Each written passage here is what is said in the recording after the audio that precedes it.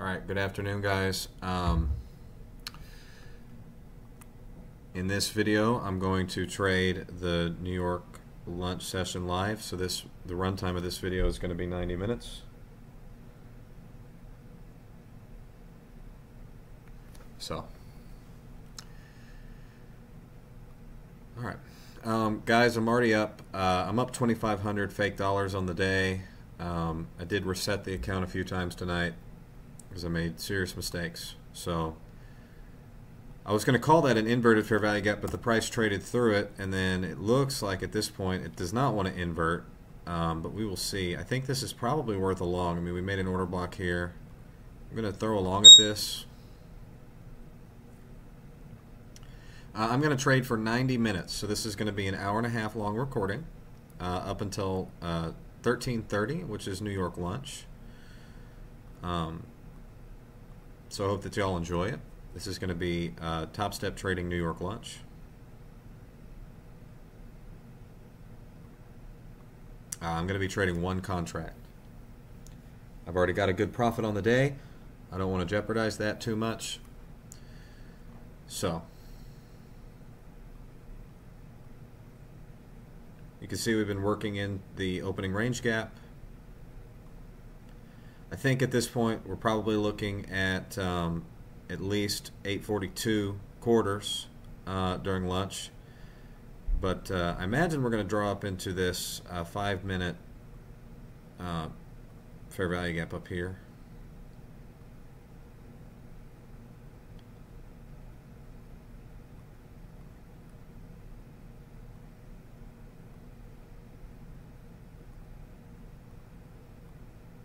So I'm going to take this contract off at the high of that candle, so 53 evens.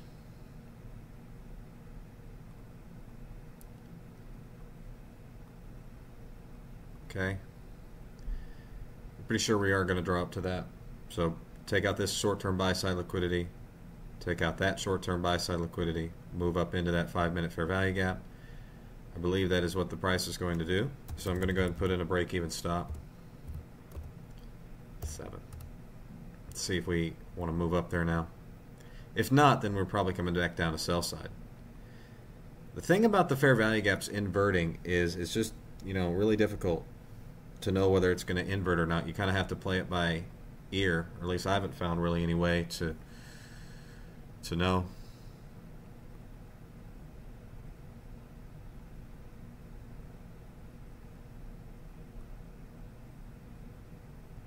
So, well, I don't know if I'll actually fully put up the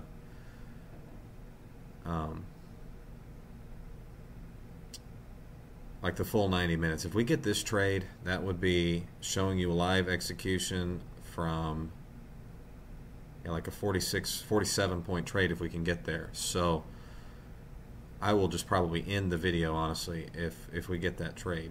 I'm still going to follow this idea. I think that price is going to draw back up to this 5-minute fair value gap above this buy side, above that buy side. And it could even make a new high on the day. Probably not in one fell swoop, though. Probably not during the lunch session. So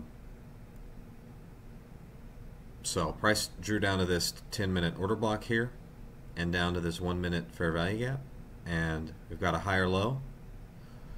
So guys, the patterns that I use, fair value gaps, gaps, and order blocks. Okay, so inverted fair value gaps, inverted order blocks, that's what I use now. I've decided to just kind of shun everything else. So fair value gaps and order blocks.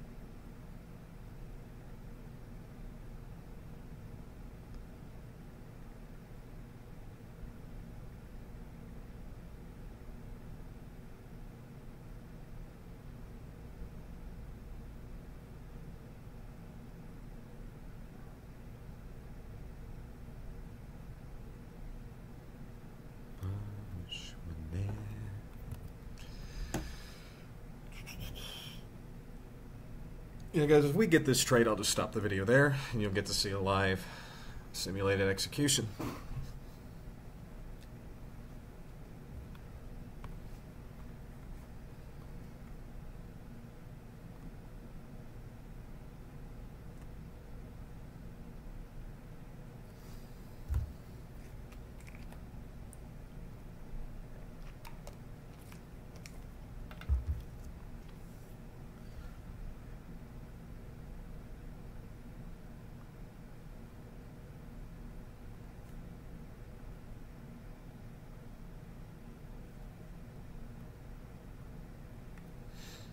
The nice thing about trading on just one contract is you're not so nervous about it.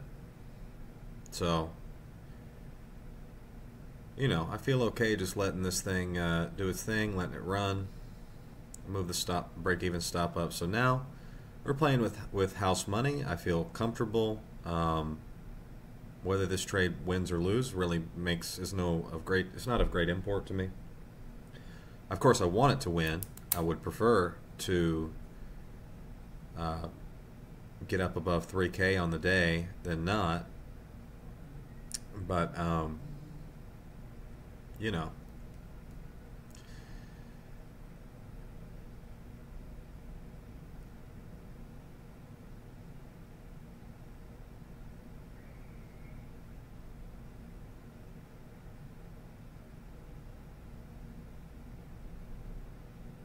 yeah, you can't really get funded in 2 days unless you make exactly $4,500 on day one and exactly $4,500 on day two.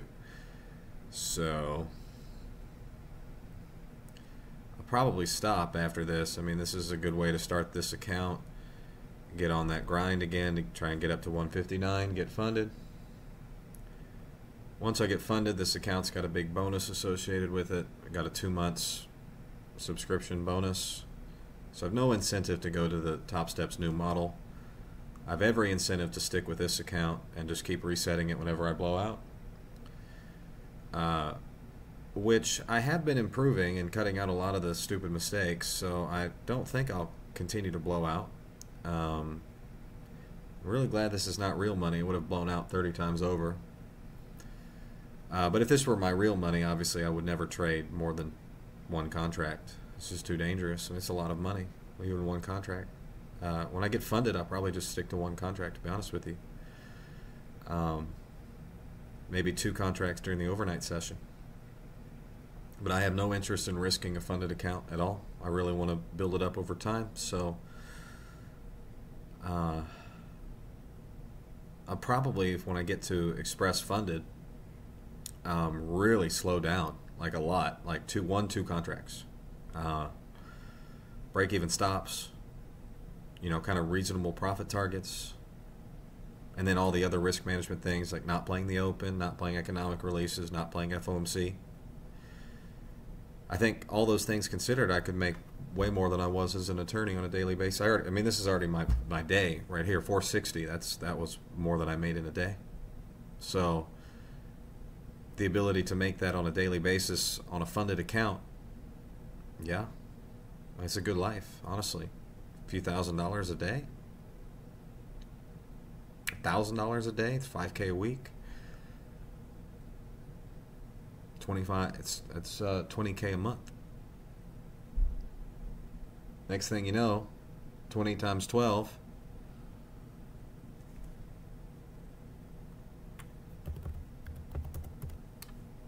You're making over $200,000 a year. So that's on one contract, guys. One. It's a lot. It's a lot, guys. You think so? These moves, every time that they, you know, you imagine you know, a lot of people don't make $530 in a day, right? And I just made that just sitting here, just talking to you in 7 minutes. And I think the market was going to go push through this and maybe even make a new high. But I have no incentive to push that, especially if I'm making real money and I'm able to catch trades like this consistently. Even just this right here, just pull this, $500. Yeah, I mean, if it's real money, yeah. So I'm really only pushing this so hard just to get funded, and then once I'm at Express funded and I'm able to get under contract and start making money, you will not really be seeing me ever trade more than 2 contracts. Even in the overnight session, 2 contracts will be where I max out, because I can pretty easily pull down 1K a day. I know that sounds crazy, but I do it pretty regularly when I'm not making stupid mistakes. 20-point trade right there. That's 500. 40-point trade on the NASDAQ, which happens pretty regularly. That's 1K. Can I pull down 1K a day on the NASDAQ? I think so. Yeah, I do think so. Crazy as that sounds, I know that that sounds like, no way could you really do that. Yeah, I can. I really can, 100%. And not even doing anything crazy. All right. Let's see here. No reason to think that the market should stop drawing higher from that. At least push through. Although we are coming up, reclaiming an order block. That high right there, we'll go 814.25.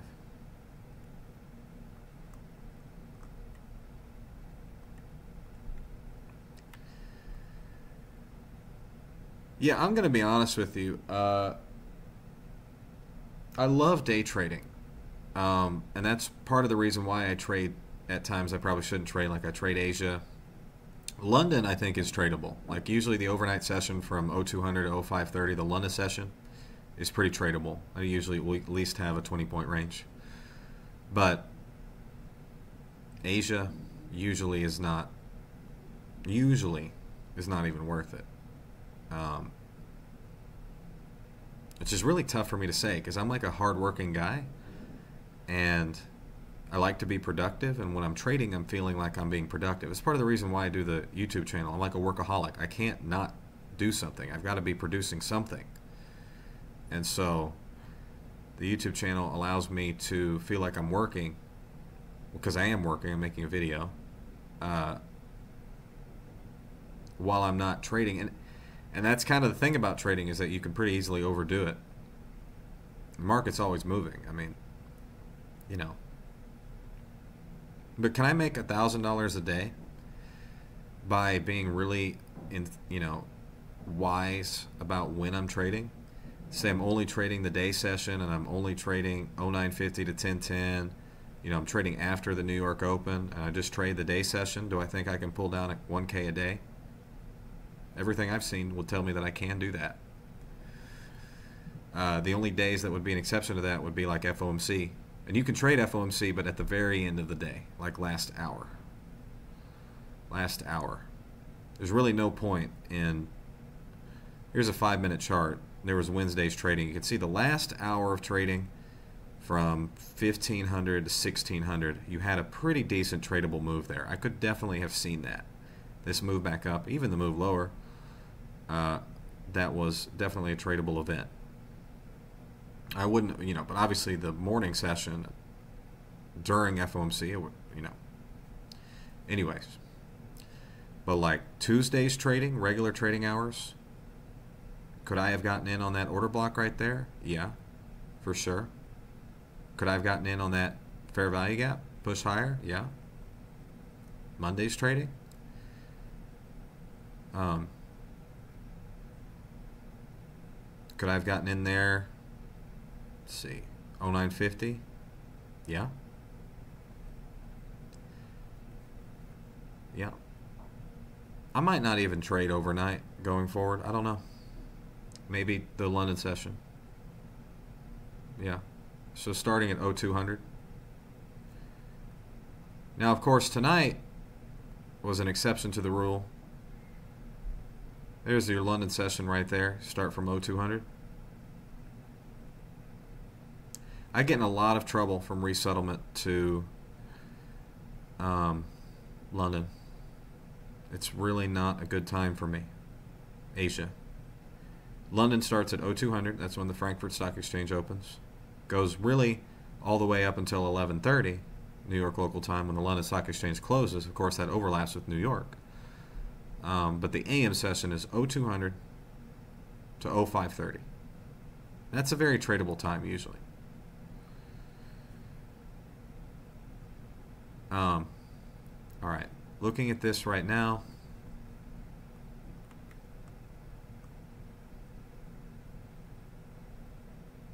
We're going to go ahead and pull that. All right, we're at 28.75.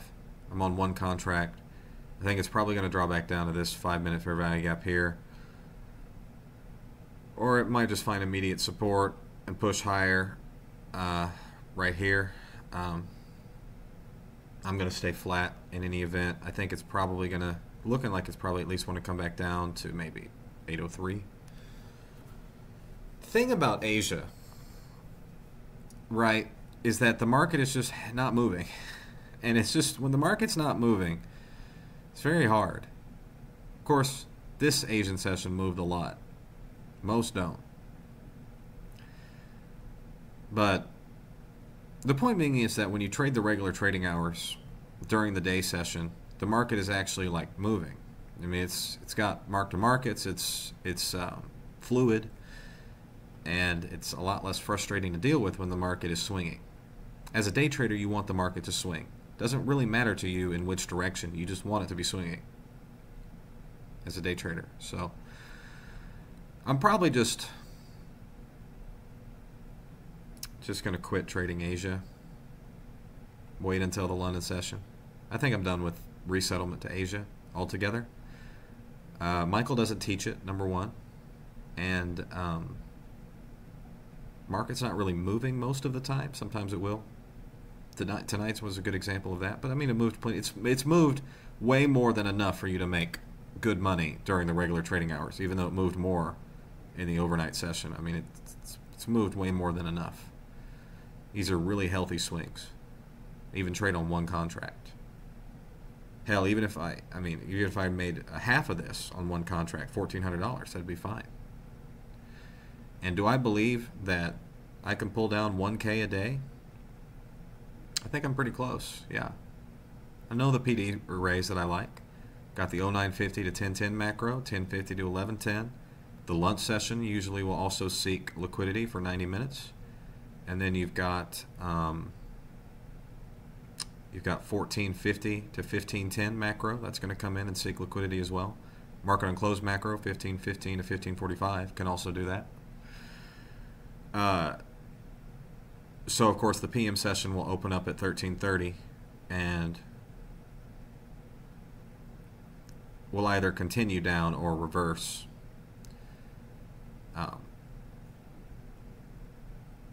So I just, part of growing and maturing as a trader is knowing when you're strong, knowing when the market's always open, guys. I mean, except the weekends, it's open.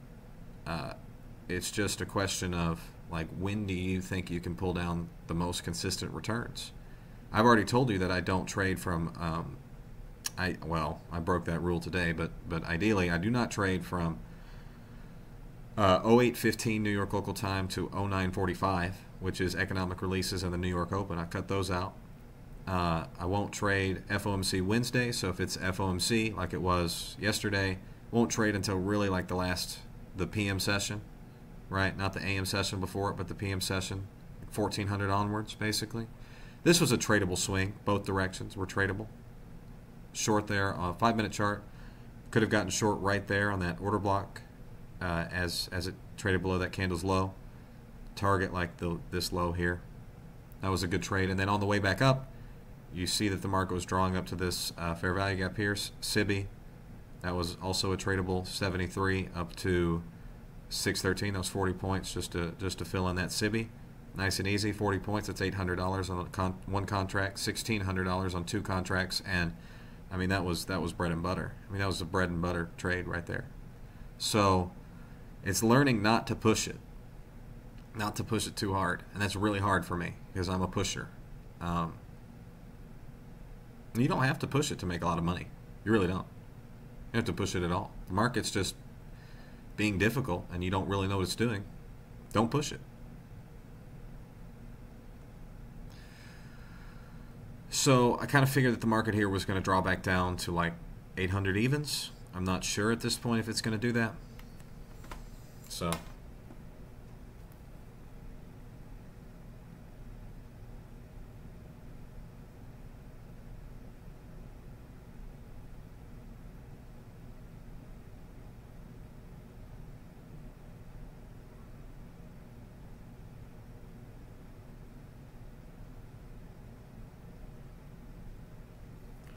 Not sure.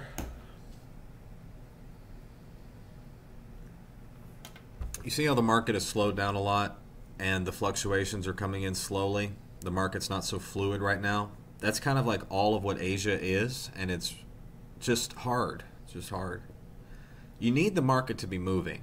I need the market to be moving. I don't do well when the market's not moving. I don't care in which direction. It just needs to be fluctuating, swinging. It's just hanging there. I don't like that at all. It makes me very anxious, makes it very difficult to read. Of course, we're right on a fair value gap here. So I'll probably work that out. I'll just clone that box right there.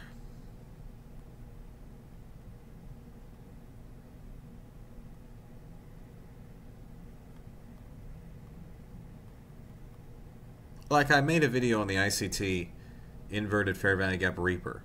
Do you actually need the Reaper to make money? No. No. You don't. Guys, fair value gaps and order blocks. All you need. Really, we even only need one of those. But I use fair value gaps and order blocks. Gaps and blocks.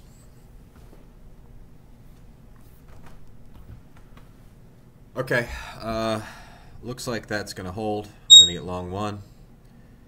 And stop is going to go there.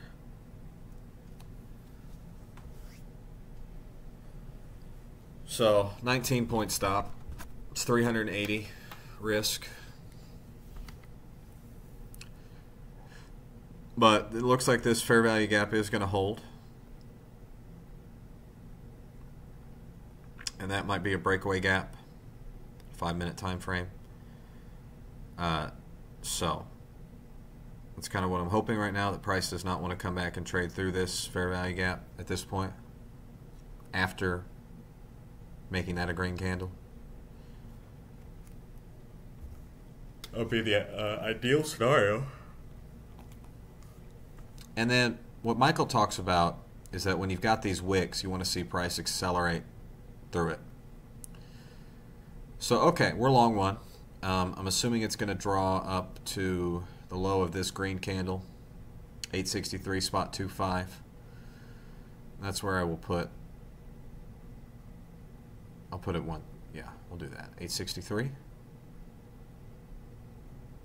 That's a redelivery, or yeah, redelivery of this 5-minute fair value gap.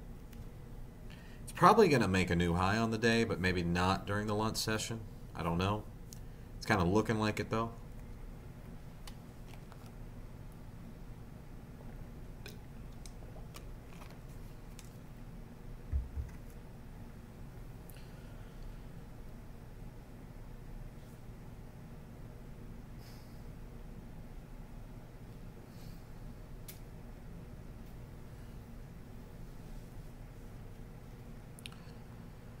Yeah, so 3K, 3.1K is certainly enough for me on the day. If this trade works out, I'm gonna be done.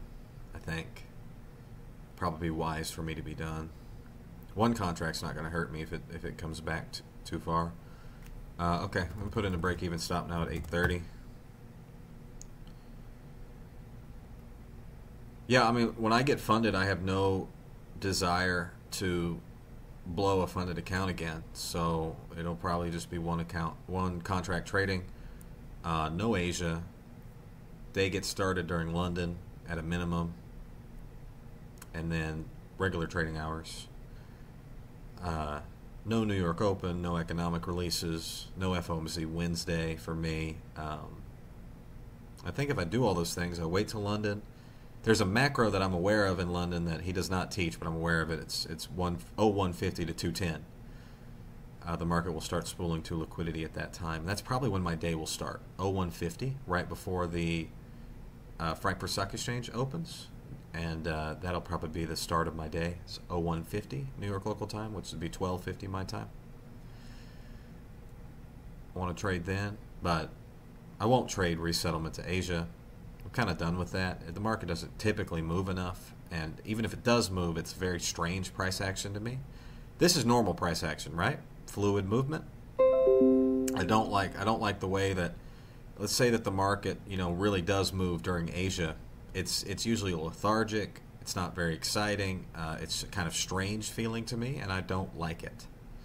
Not only does Michael not teach resettlement to Asia, but it just the price moves strangely. I don't know how else to say that. It doesn't move fluidly like this.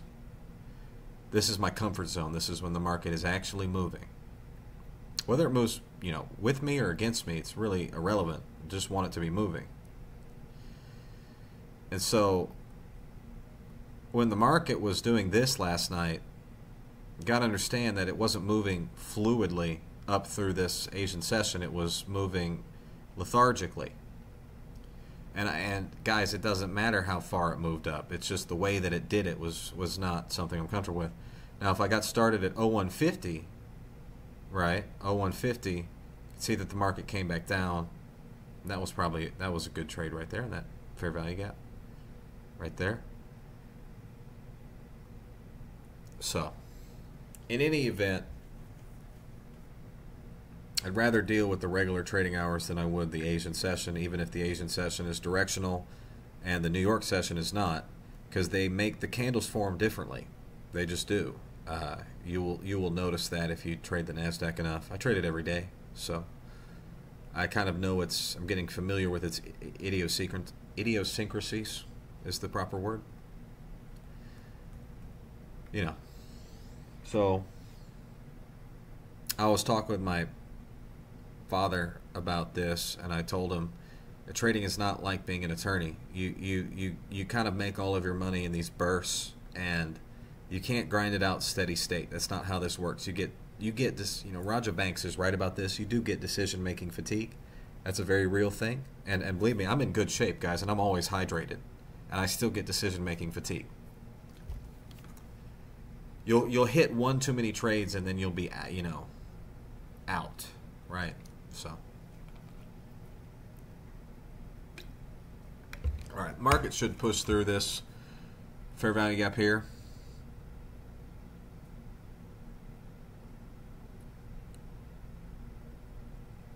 But that being said, I'm just going to put my sell stop here and call it. I'm going to call it a day if I get filled on that sell stop. Not because I don't think it's going to push through. I do think it's going to push through. But because I've made enough money for today, I can rest assured I can come tomorrow with a good, healthy lead on the account. And I'm happy with that.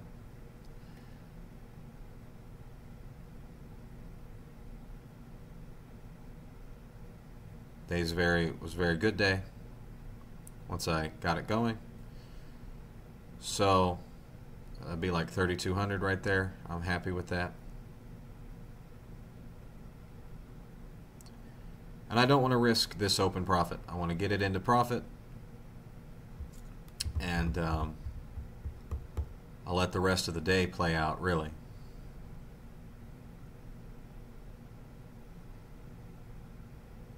Okay, I do think we are going to be stopped out here. I think that candle's going to be black. Going to find some initial resistance here. Okay, we are stopped out, guys. That's going to be my trading day. That's 32.56. I'm going to log out. I'm going to be done. Again, guys, it has nothing to do with me not being confident in my ability to trade further. It has everything to do with me wanting to go ahead and call it and wait until tomorrow. I'll show you the executions for the day. Of course, the market's going to end up doing exactly what I thought it would, but whatever. I don't care. Regular trading hours. So you can see we started shorting, doing some more shorting, and then as the market came, started doing some longing. So that's what it looks like, guys. That last trade we just took was 20 points, 1828.75 up into 1848 evens. So that was a 19.2 trade. And yeah, guys, that was 3,200. I was trading. You see, no more than 2 contracts at a time during the regular trading hours here. We've been working in a 138-point range, so pretty big size range today, but obviously the market really hasn't gone anywhere during the regular trading hours, but that doesn't matter to me. So that's going to be it for me on the day. Kind of an early day, but I don't want to risk this open profit at this point. I'm going to go ahead and just call it. So, all right, guys. Y'all have a good one. I'm going to upload this as Trading New York lunch. So, bye-bye.